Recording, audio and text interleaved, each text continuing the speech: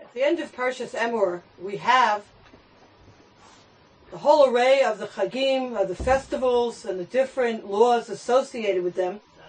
Then we speak about the special light, the ner tamid in the Beit Hamikdash, the lechem hapanim, the showbreads, the 12 loaves of bread that were taken out a week later, and the Kohanim ate them, and they were as fresh as when they were made. Then we have a very, very fascinating story. The Torah tells us the son of an Israelite woman went out, and he was the son of an Egyptian man among the children of Israel. They fought in the camp, the son of the Israelite woman and an Israelite man. The son of the Israelite woman pronounced the name and blasphemed, so they brought him to Moshe. The name of his mother was Shlomi's daughter of Divri of the tribe of Dan. They placed him under guard to clarify themselves through Hashem. Now, as background information, we know that the rabbis tell us there was only one woman in all of the whole exile experience in Egypt who had relations with an Egyptian man. And this was Shlomi's bas Divri. And this Egyptian man was a man that we know. When Moshe Rabbeinu went out to see the plight of his brethren, he saw an Egyptian who was beating up on a Jew. And Moshe Rabbeinu, taking up the cause of the Jewish people, smote the Egyptian and killed him. And that was this fellow's father.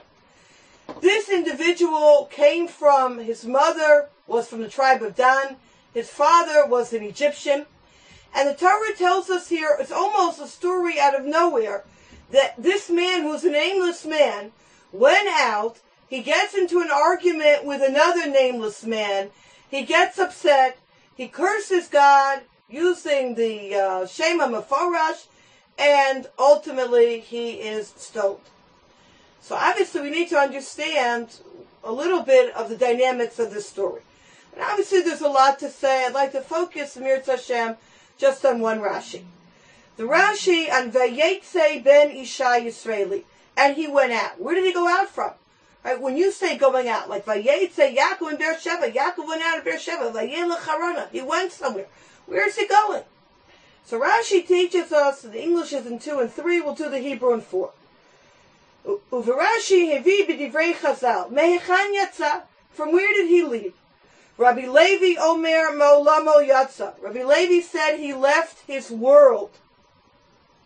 Rabbi Brechia Omer Mi Parsha Shalamala Yatsa. Rabbi Brechia says he left from the Parsha above, which means he went out to make fun of the Parsha of the Lechem Hapanim, which came right before it.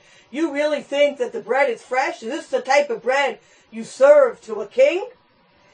And finally, Umatnita Amra mi Beidino Shel Moshe Yatsa Mechuya. He came out and he was found guilty in the Beis Din of Moshe. What happened? Ba'alita Olo B'toch B'chaneh Dan. He went to pitch his tent in the tribe of Dan. Amrulo. They said to him, Mativ Chalakan, what are you doing here? Amar Lahem. He said to them, Ibnei Danani, I'm from Dan.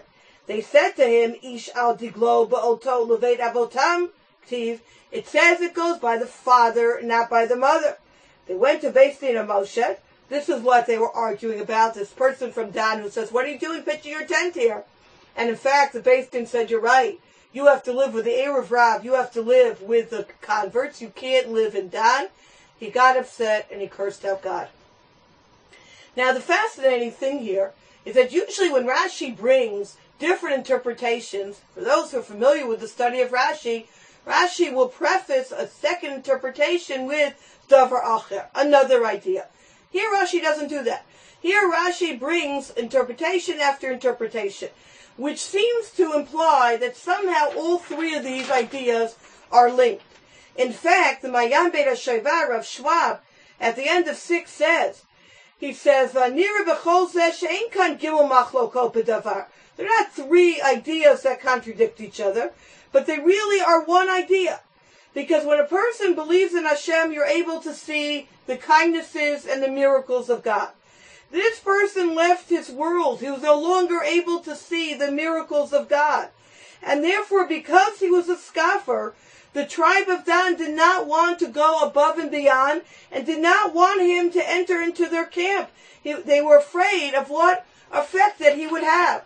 And when he got upset at this, he went and cursed God. I like to try to understand this Rashi, or the psychological aspects that are going on here on three different levels, obviously all interconnected, and see what lessons we can learn from our lives. It's a very intense shiur, but I think a very, very fundamental one as well. Vayetze, he went out. Notes Rav Munk, Rav Levi links the words went out with the last word of the previous verse, olam, forever. The word olam can be translated as world. It may also be related to the word elam, hidden. A person is considered a microcosm, an olam katan, a small world in himself. By blaspheming, he went out of his own small world, in which God himself is hidden. By taking himself out of his own world, he is in fact separating himself from that aspect of God which is hidden in himself. Vayetze, he's leaving the godly aspect of self, which helps explain the Sefer Chinuch, who discusses in